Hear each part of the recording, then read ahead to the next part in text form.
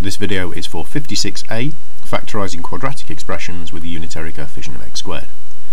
Now this video assumes that you've learned and understood 52a, that's expanding pairs of brackets, so if you feel you need a reminder on that, I'll put the link to the video for 52a in the description to this one. Okay, so factorising quadratic expressions with a unitary coefficient of x squared just means that every question in this skill looks like the following. You need to factorise x squared plus bx plus c. Now factorise means put it into brackets. So what we're going to be doing is reversing the expansion of a pair of brackets from 52a. Now if we take a moment to remind ourselves how that worked, if we start off with a pair of brackets, let's say x minus 5 and x plus 2, we're going to multiply every term in the first bracket by every term in the second bracket, and that gives us the expansion x squared plus 2x minus 5x minus 10. We then simplify the x terms to give us the 3-term expansion x squared minus 3x minus 10. Now to reverse this, we need to understand the link between the numerical terms in the brackets and the coefficient of x and the constant. So basically, what's the link between minus 5 and plus 2 and minus 10, and what's the link between minus 5 and plus 2 and minus 3? Well, if we start with the constant, the link between minus 5 and plus 2 and minus 10 is that if you multiply minus 5 by plus 2, you get minus 10. The other link is if you add minus 5 to plus 2, you get minus 3. So the process of factorising basically boils down to creating our two brackets, trying to work out what the numerical terms in them are, and to do that we need to find two numbers whose product is c and whose sum is b. So two values that multiply together to make the constant c and add together to make the coefficient of x, b. Now to put that into practical terms, let's have a look at a proper example. So we've got to factorise the quadratic x squared plus 7x plus 12. So we need to find two numbers whose product is plus 12 and whose sum is plus 7. So the factorisation is going to be a pair of brackets with an x in, and we're looking for the numerical terms that go alongside them. So the first thing we do is look at the product. We want to find all of the pairs of numbers that multiply to make plus 12. Now I'm going to list them in order.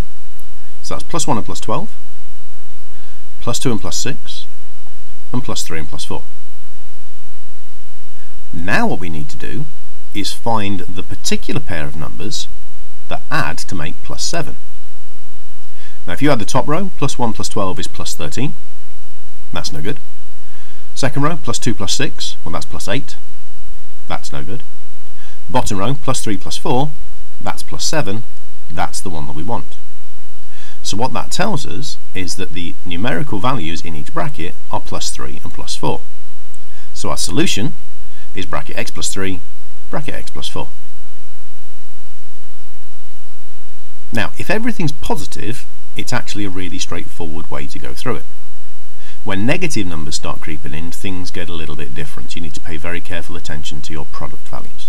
So let's have a look at one with a minus in there.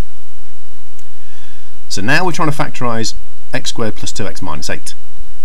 Same principles apply. We're going to get a pair of brackets with x's in, and we need to find the numerical terms to go in them. So to do that, we need to find two numbers whose product is minus 8 and whose sum is plus 2. So let's think about the product of minus 8. Now because we're trying to make a negative number, the two numbers we multiply together have to have different signs. But we've got no way of knowing which way round it is. So to make minus 8, the obvious starting point is plus 1 times minus 8.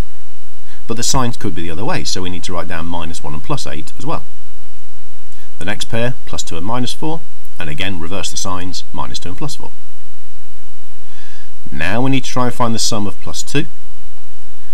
Adding the top row, plus 1 and minus 8 make minus 7. That's no good. Second row, minus 1 and plus 8, well that makes plus 7. That's no good either. Third row, plus 2 and minus 4, well that makes minus 2. Close but not quite. So the bottom row, minus 2 and plus 4, that makes plus 2. That's the one we want. So the numbers in our brackets are minus 2 and plus 4. So our brackets read x minus 2 and x plus 4. Third example, factorise x squared minus 3x minus 10. Again, pair of brackets with x's in, we're looking for the numbers to go alongside them. So to do that we need to find two numbers whose product is minus 10 and whose sum is minus 3. Again, numbers that multiply to make minus 10, one of them is going to be negative, so the pairs are plus 1 and minus 10. Reverse the signs, minus 1 and plus 10.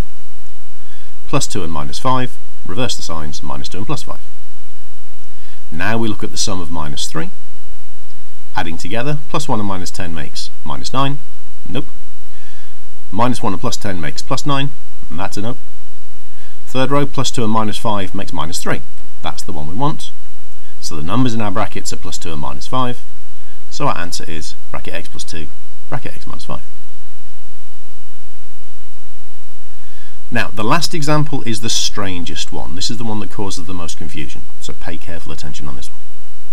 Starts in exactly the same way. We're factorising a quadratic, so we do a pair of brackets with an x in each, and we need to find the numerical terms at the back. So we need to find two numbers whose product is plus 6 and whose sum is minus 5. Now the thing to note here is the product is positive, but the sum is negative. What that means is you have to take into account the negative numbers in your product calculations. So to have a product of plus 6, the obvious thing to say is plus 1 and plus 6. But because we're after a negative sum, we also have to list down the negative products, that's minus 1 and minus 6, because a negative times a negative makes a positive, minus 1 times minus 6 is plus 6. Next set of numbers, plus 2 and plus 3, multiply to make plus 6, and also minus 2 and minus 3, multiply to make plus 6. Same thing again, we're finding the sum of minus 5. Now we can discount the top row entirely, because they're both positive, that makes a positive sum. Plus 1 and plus 6 make plus 7, that's no good to us. The next row, minus 1 and minus 6 make minus 7, right sign, wrong number. The next row, plus 2 and plus 3 make plus 5, right number, wrong sign. So the bottom row, minus 2 and minus 3 make minus 5, that's the one we want. So the numbers in the brackets are both negative. So when you've got a positive product and a negative sum, both values in the brackets are negative. So the answer is x minus 2 and x minus 3. So now we have 3 exam style questions for you to practice. What you can do at this point is pause the video, have a go at these on your own, and then come back to the video to see if you were correct. So question A, factorise x squared plus 5x plus 6. First thing you do is list out all the pairs of numbers whose product is plus 6. Well, that's plus 1 plus 6, minus 1 minus 6, plus 2 plus 3, and minus 2 minus 3. Notice that because the product is a positive number, both values are the same sign, either both positive or both negative. Now, the pair that add together to make plus 5 is that pair there, plus 2 and plus 3. So our answer must be bracket x plus 2, bracket x plus 3. Now, if you wrote your factors down the other way round, so you got x plus 3 and x plus 2, that's fine, it's still the correct answer. Question B, x squared minus 5x plus 4. So we need to find the two numbers that multiply to make plus 4. So that's the list there. Now we need to find the particular pair that adds to minus 5. Well, that's minus 1 and minus 4. So our two brackets must be x minus 1 and x minus 4. And again, if you've got the brackets the other way around, that's not a problem. Question 3. The product this time is minus 6. Now, because the product is negative, that means the signs are going to alternate. So the numbers that multiply to make minus 6 are here. Now, the middle term of this expression is just plus x. So that means that we've got 1x in the middle. So the particular pair we're after has to add to plus 1. And that's the bottom pair in this case. Minus 2 plus 3 is plus 1. So our answer must be x minus 2 and x plus 3. Now again, if you got the brackets the other way around, that's not a problem, as long as it's definitely a plus 3 and a minus 2.